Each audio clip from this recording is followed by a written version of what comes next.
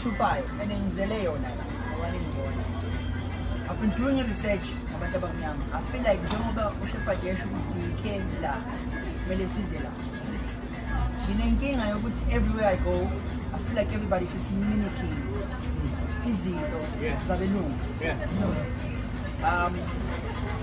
Bakery, lapayana, people want donuts, they want, if you add anything new, they don't want it. Bafuna lento abayijwayele.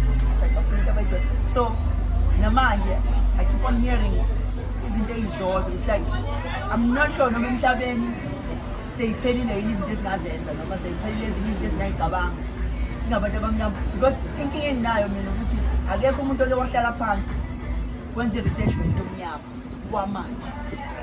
Umuntu omnyama wamanje unenkinga, abanye bathi une-third eye, abantu sebeyayibuza izinto manje, abantu sebeya-question izinto manje, but still basadidekile abantu abamnyama.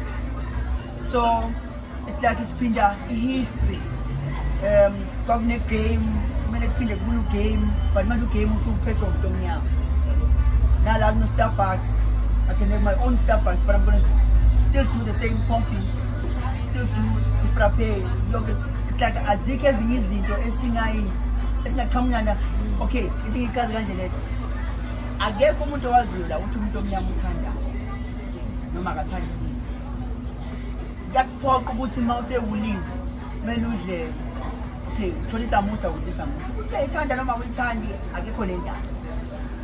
So it's like I feel like akekho umuntu oke wahlala phansi wathi mhlawumbe ufuna i-market noma ukwenza research nge-market yabantu abamnyama, then aprovide leyo nto. But siyabazi abantu abamnyama abathandayo, but akekho ongamnika umuntu omnyama into ayithandayo ngoba naye ayidoubt ukuthi angasho ukuthi ufunani. Ngiyayibona into ozojeqe nani, but I feel like lento iphezulu ayikho lapho kojeqe ukuthi mhlawumbe usongathi uvula isitoro then ufake African food or whatever. But I feel like singabantu abamnyama sonke simimikho into eyodwa. We move from wonke umuntu ufuna uba ne-bank manje ngendlela i-bank ebelingakhona uzophinda the same systems, the same things, the same marketing. There's nothing new nje efikayo. Everything is just the same. I'm not sure what you're right or wrong. Again, what I want to point out there, remember, we've been programmed as consumers, right? And as consumers, we only think for now. There isn't a problem if you open Starbucks in Lokshin and you copy them. There's no problem with copying, but you must understand why. You must remember, Starbucks spends months researching palettes, tastes, what ingredients go together. When you copy them, all the research and development costs you're putting aside. You're not incurring that. So there's a benefit to copying, but you must understand why you copy. Remember, they've already researched the target market. They've already researched how many people like this kind of drink. You don't have to go and figure out now, do people like caramel, do people like, no, they've done it for you. When you copy them, what you're doing is you're taking all of the experience and you're leveraging the experience. So it's not bad for you to copy, but you must understand why you are copying. That's the most important part, because copying is not the problem. Why? Are you copying because you don't have an identity, or are you copying because you're using what they've developed to leverage and make money out of it? Because at the end of the day, remember, we spoke about brand. So although the coffee costs 6 Rand to make, the brand adds the 50 Rand extra. So you pay 56 Rand. Now, I don't have Starbucks brand, but I have their coffee. I'm still gonna, my cost will be a lot higher because remember, they're leveraging partnerships. So they're buying milk at 16 Rand, you're buying milk at 24 Rand. So your cost might be 12 Rand. Then you sell the Starbucks coffee for 25 Rand. The reason you're selling it for half is because you don't have their brand, but you still have their taste. You understand what I'm saying? So what I want to say is, it's not wrong to mimic, but you must understand why you are mimicking. Because mimicking is good. Because what a lot of us, what we do is, you want to go from Durban to Joburg. You go and you don't want to use the roads that are there. You want to go create your own road. You want to hire your asphalt company to make a new road. They are existing roads. Just leverage the existing road. Where we feel like, okay, we don't like this portion of the road, we can turn off this point and come on that. Let's do that.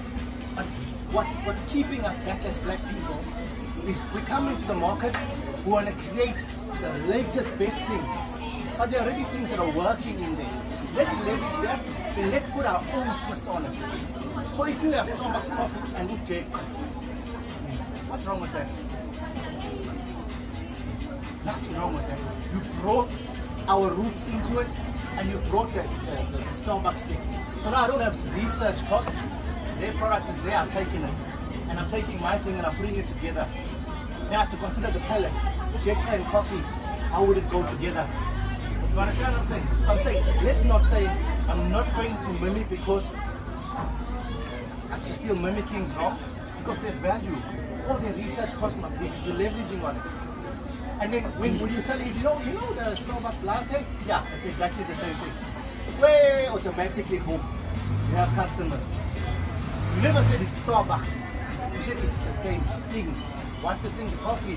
You're not talking about. So then you're absolving yourself from any potential issues you're going to have with Starbucks in the future. So I'm saying, let's not be against mimicking, right? Because mimicking can save us a lot of time. And as black people, remember, we are behind. There's a lot of catching up we need to do. Because by the time we catch up, these people are gone already. Then we must figure out the next thing. So let's leverage on what's existing in the environment, but let's understand what is it for, why are we doing it. Because at the end of the day, you mustn't lose your identity. Then once we've leveraged what's there, we take our identity and then we put it in. Now what happens? We've leveraged the existing system, we add identity, what happens? Brand. It's a brand identification that happens. Why? It's unique to you. So it's got Starbucks element, but it looks like you. So then that becomes your brand. So now you're saying it's fine to use the system of an African bank. Yes. Have a new bank, then maybe add one or two things just because you took. Because it works. Yes. It works. Why do you want to recreate something from scratch when there's something that works? There might be things in the system that you don't like. Let's change that. But let's not recreate the entire wheel and make a square wheel. There's a reason the wheel is round. It's been tested over and over for years. It works. What doesn't work in the system? Let's change that. Then that becomes your selling point. That's what Nando's does. Nando's takes what doesn't work in the other places, then they publicize it on TV. Don't be like so and so. That's their brand. And that's their brand. Now you associate Nando's with being witty and not chicken anymore. That's their brand. So I'm saying, use the system that's there, but what can we improve in that system? For example, you see Somalians and all of that. If you noticed before, spaza shops didn't have roll-on, lotion. Somalians brought all of that. Now you go to Somalian, the 4x4 shop. It's got lotion, it's got Sam, York into it's there. Spray is there. Now you don't have to go to the mall anymore. What they've done, they've taken the spaza shop, they've taken the mall, they brought it together, they've created convenience, you the customer. They're not looking now to sell a whole, no. They're taking, this is working there, that's working there, let's put it together, let's make it work here. So that's what we need to do. Take the elements, what's wrong, let's fix it, this is now our brand. Understand? Hope that helps. Can I just add on to? I think we need to just let Someone of our friends.